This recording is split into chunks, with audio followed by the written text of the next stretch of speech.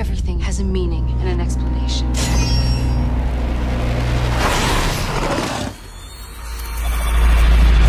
A Shadowhunter, also called Nephilim, are half-human, half-angel warriors who keep the world safe from demons.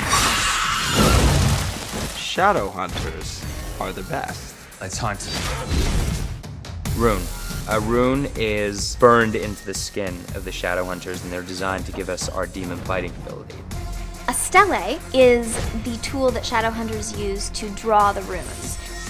It has a crystal on the end, and the crystal is what we use to actually carve the runes into our skin. He's like burning himself. Warlock.